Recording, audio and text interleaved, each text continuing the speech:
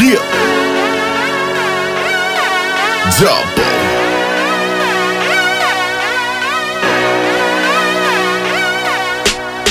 The mediocrity has got to me. That's why I separate myself from the rest like an apostrophe. I'm not to be forgotten, G. Soup kitchen flow for these hoes, you know, hot and free.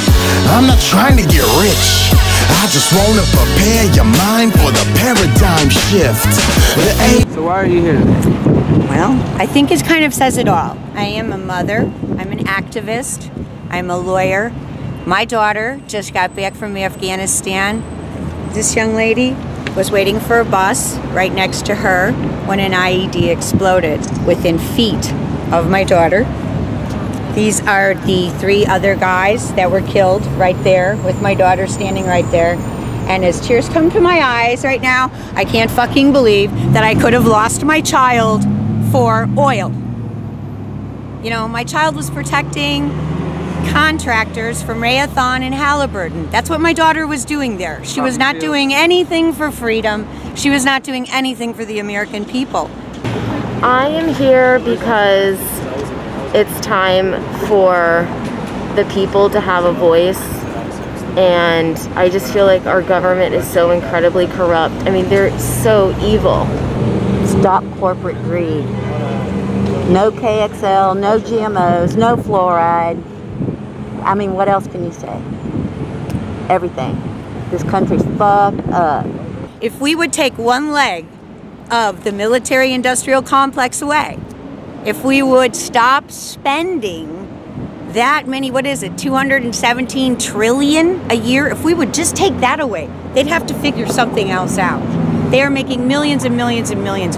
We spend 26 times what the next 5 countries put together spend on defense, and nobody's over here to kick our ass. You know, it is a game.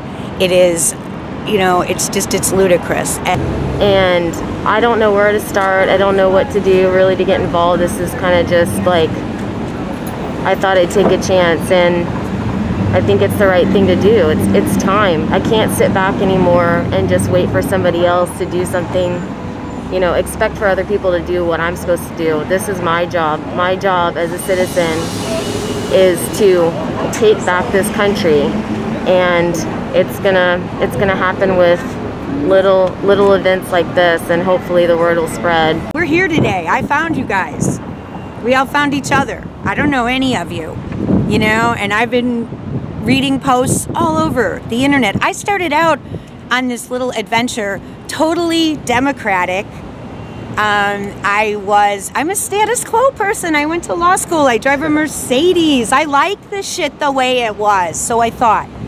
And then I started finding out how it really was, and I just can't. I mean, I'll probably get arrested, not today, but in the near future. Can't go anywhere without being watched. I mean, our text messages are being surveilled, our conversations, everything that we say and we do is being put into a giant portfolio. And if we're not subscribing to the, you know, government agenda, then we're targeted as terrorists. I'm a hardworking citizen. I pay my taxes. I do everything that I'm supposed to do, and I'm a terrorist. So it's out of control. I mean, I don't know, like I said, I don't know what else to do, but I have to do something, and this is what I think. I think it's a good start. You know, you can start on small scales. Don't eat at McDonald's. Hello. Don't shop at fucking Walmart. You know, start saying things with your dollar. Okay, it's really hard. I don't go to banks anymore. It's a pain in the ass. I have to get money orders, but you know what? I've loaned the banks enough money. They haven't done a damn thing for me. Have they done anything for you? Do you like those $28 charges every time you overdrawn? So, pay with money. Don't shop at corporations, you know? Go to organic grocers. You can do these things. We don't have to go out and throw a brick at, you know, the federal building. You know, because I don't intend to do that. I like my law license. But, you know, we can say things with our dollars. So, yeah, let's start there.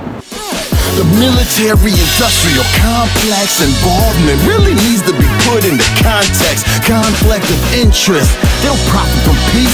Contracts to rebuild after bombing the streets. While you were sound asleep, they were on a mission to stabilizing governments with economic hitmen.